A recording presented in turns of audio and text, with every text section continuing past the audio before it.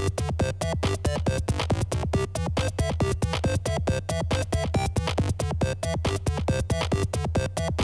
is up, everybody? We're back. We're at Rhode Island Comicon for the Scapolitano show. Scapolitano is taking over the place tonight. They do interviews for day one. Stay tuned to the channel because we have vlogs coming with all Mandalorian superstars. Obi-Wan, Book the Boba. Make sure you guys subscribe down below to the YouTube channel, The Scapolitano Show, for more awesomeness. So here we go. Day one, Rhode Island Comicon. Here we go.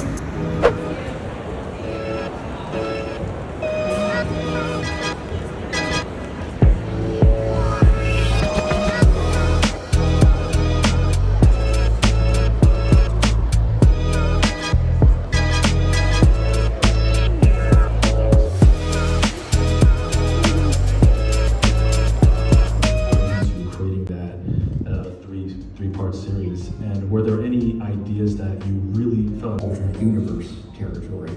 The other one is that I wanted the insane clone Joruus C'baoth to be an insane clone of Obi-Wan Kenobi.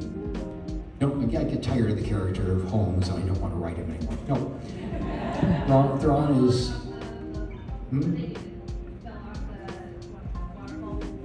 Yeah, the Reichenbach Falls, yes. That was a mistake on Conan Doyle's part. No, Conan Doyle wanted to be remembered for other of his works besides Sherlock Holmes. And I suppose I can understand that if you're trying to write for posterity. I'm making a living. I'm trying to have fun writing stories people like. If most of the people want Star Wars stories and I'm still having fun writing them, that's great. I enjoy it. I've got a fix for that. The reason I killed him off at the end was because, spoilers, because if the villain escapes, there's no closure, and I wanted these books to have a closure for this part of the saga. Secondly, if Thrawn lives, the New Republic is doomed. They will eventually lose.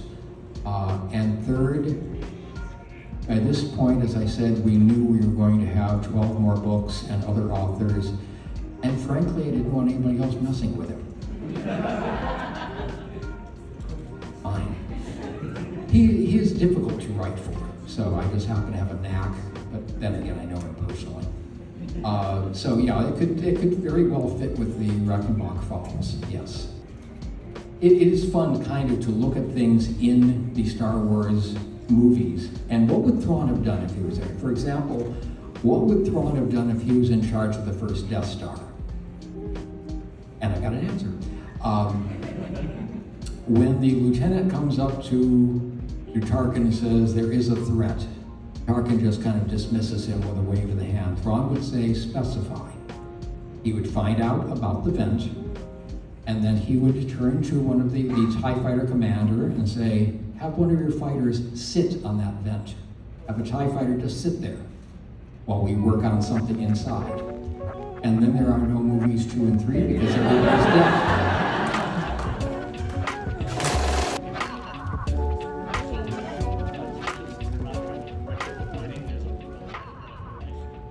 Have you done any of your research before writing this? I mean, do you ever get super critical of something that you're just like, you need to stop writing, or at least stop writing science fiction? I try not to be, but it's really hard. Did I mention how much I enjoyed The Expanse? Physics was a continuing character in that series. No, I do appreciate it when they get it right, and when they get police and weapons and everything else right in a movie or TV show, but so often Hollywood just, nobody will notice, nobody will care. Yes, they do, and yes, they do. But yeah, watching science get mangled is painful. Oh my, it'll be 2 minutes. Oh yeah, that's impressive. Do you have blue on? Where do you want? Right here. Can you do to my name? Yeah. Sure. Easy! There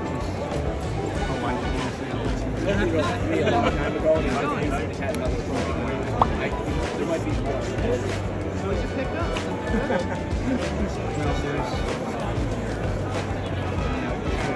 Let's go.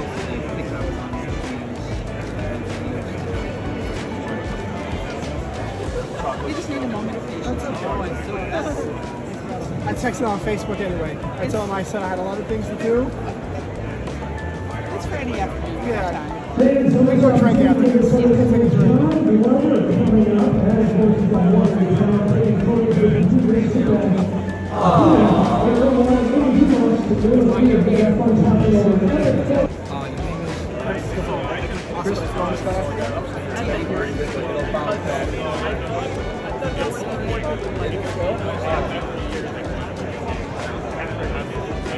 Can you put the creator of Thrawn? That's okay. Oh, that one? Yeah, I think I saw pictures of him at New York Comic Con. What's your favorite thing here so far? It's the same way. Don't hug it. Yep. This is the same name. Same name, same way. Only room is on here. Yes, that's fine.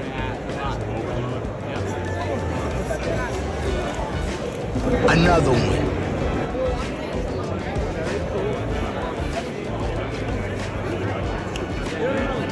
Same way, Timothy.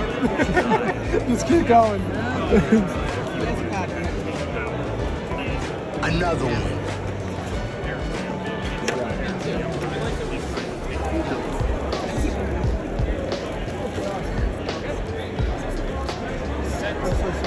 Oh, you're fine.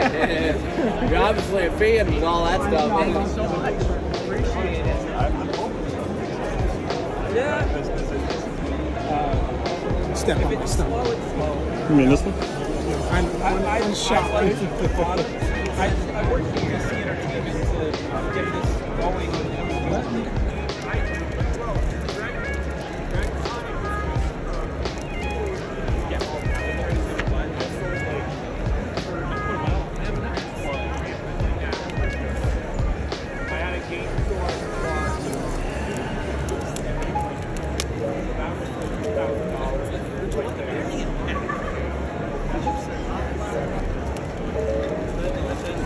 Okay, we get out.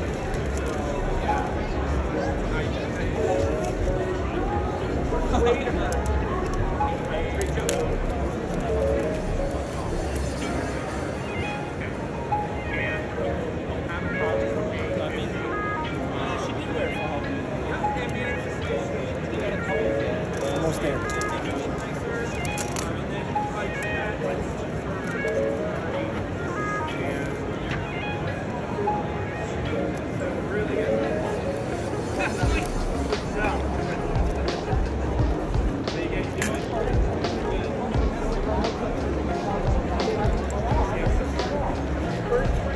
Oh, I got posters too. Okay. I feel so bad. His hand's gonna hurt. Types for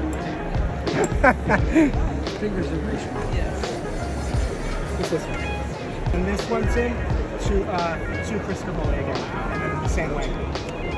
Any particular spot you want to buy? Can you do it like maybe over here around him?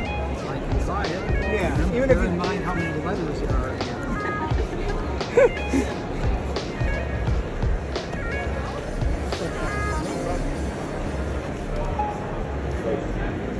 same one, same way. So you can do it there.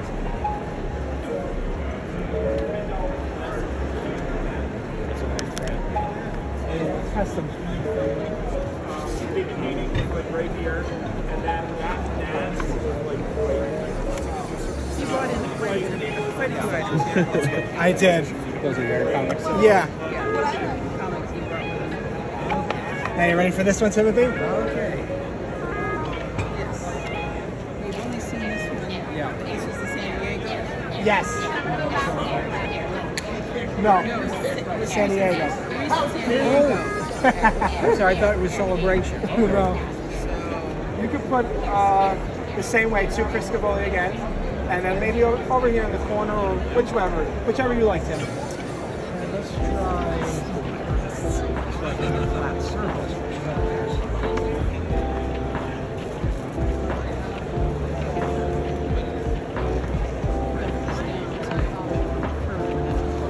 Destruction things.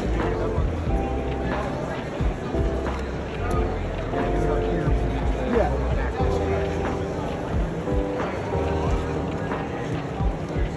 As big as it can, Tim. Go big. Go bold.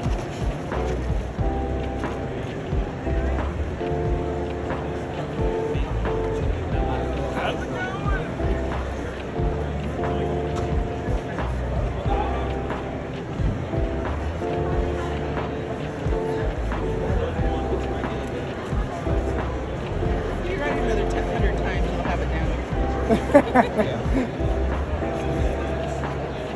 Italian? Yes. Okay.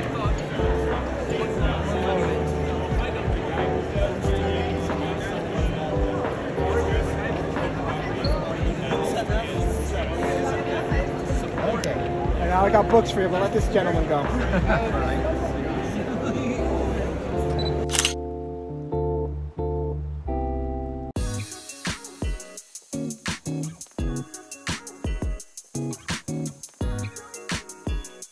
What is up, everybody? We are here at Rhode Island Comicon live. We are live. And I'm with a very special guest, young little Cassian.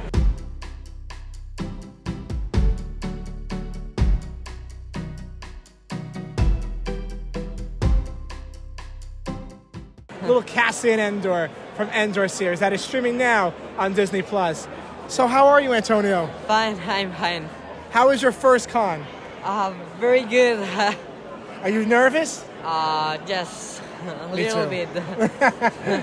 Now, how is it to play young Cassian? How do you get into that role?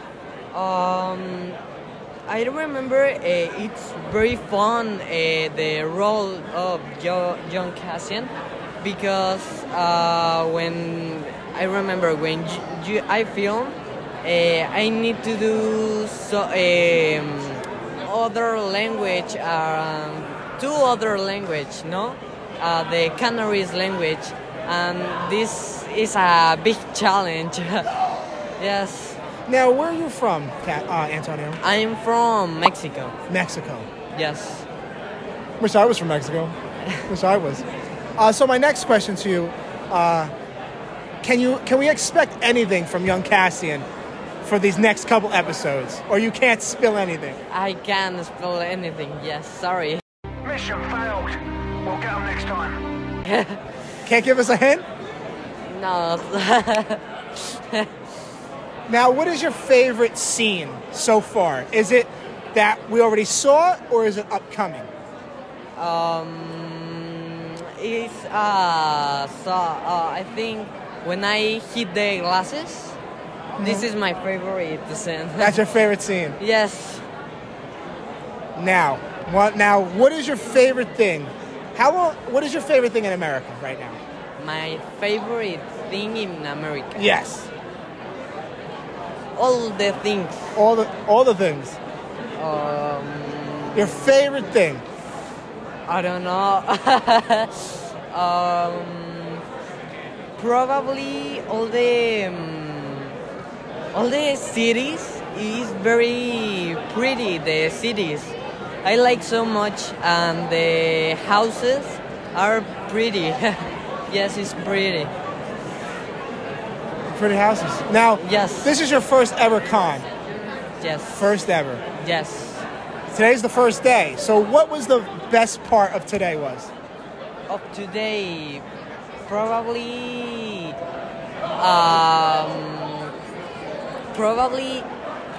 known all the other actors. I think this is the best part. Now, I saw that you ran off. You were going to see Cad Bane. Yes. How was it like to meet Cad Bane over there? Can you repeat? How was it like to meet Cad Bane? Cad Bane? Yeah, right behind us, right? Yeah, he's right yes, good. Is he nice? He's yes, tall. He's very tall, and he's a very good person. Yes. Now, one more question I'm going to ask you. Yes. On set, when you're on set of Endor, yes. What is your go-to snack or meal that you just go to? When I go to... When you're on set filming and you need a break, you go on break, what is your go-to snack? What's your favorite snack to munch on? My favorite, the water. It can't be water. It's got to be like food, your snack. My snack, just the apple. Apples? Yes, or fruits. I can't eat fruit. That's too healthy for me, Antonio. That is way too healthy for me. And I'm allergic to apples. But thank you so much, Antonio, for taking the time and doing this interview. Your first interview, right? Yes. Second in English. First interview here, though. Oh, okay, yes. First interview here. All right, guys, thank you. And we'll stay tuned for more interviews with all Star Wars cast members right here on the Scavolitano Show. Thank you, Antonio. Thank you for you.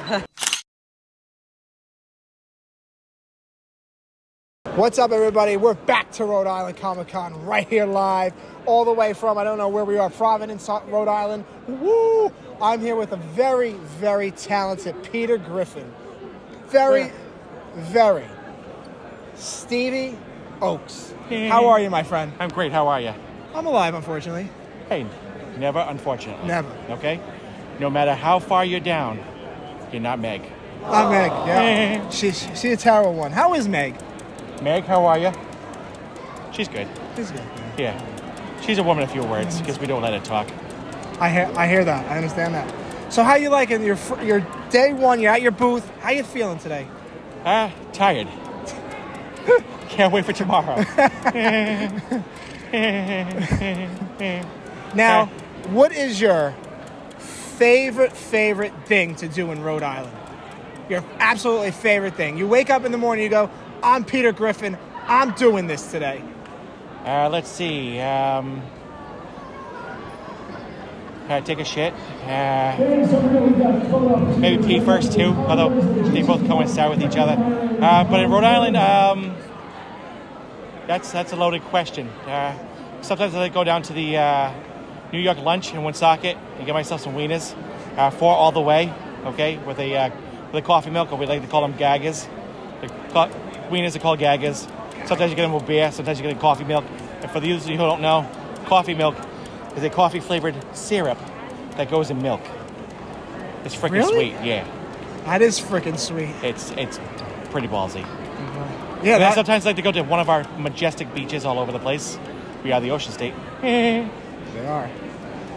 Now, my next question to you is, how do you do the role of Peter Griffin? What became of this role? What made you wake up and say, I'm going to impersonate Peter Griffin? Boredom. Pandemic. Lois said I couldn't go outside. Had to stay 6 feet away from everybody. I was feeling lonely. I was down. And, I felt like a nobody. You're somebody and to I me. wanted to be somebody on the TikToks. And here I am. And look at you now. Yes. Own booth. Ready to rock it. Own merch. I got to get me a hat. Yeah, you do. And wear it around New Jersey and say, this is fucking sweet. And when you run into the other guy, Rob Franzese, you'll be like, this guy. This guy. I saw him. You were battling him before. I was a little scared. You saw him before, didn't you? No. Oh, he was looking at you. I saw him. Is he here? I think so. Even the chicken dude is here. Yeah, I saw chicken. But no, I didn't see Rob. Is Rob lurking around? Yeah. Oh, fuck. He's here. Oh, crap. He's around. You better watch. Oh, boy. He is. Now, my last question to you, Steve. What's your favorite Peter Griffin episode and Family Guy quote of Peter Griffin? I can answer one of them at least right now. Favorite episode is the first one with Death, where he shows up to try to take Peter's soul. Love that episode. And favorite quote is, besides, you don't have to kill strippers, because they're already dead inside. Take care, everyone. And then we're going to end it right there. Take care. Live from Rhode Island, the Scavolitano Show. Thank you, Stevie. I appreciate you so much. Thank you. Thank you. And let's get back to Rhode Island. What is up, everybody? We are back to another interview on the Scavolitano Show with my good friend that I just met today. We're best friends already. He's got a hat. I don't got a hat. You know, I want a hat, but he won't give me it. Dorian Kingi, right? Kingi.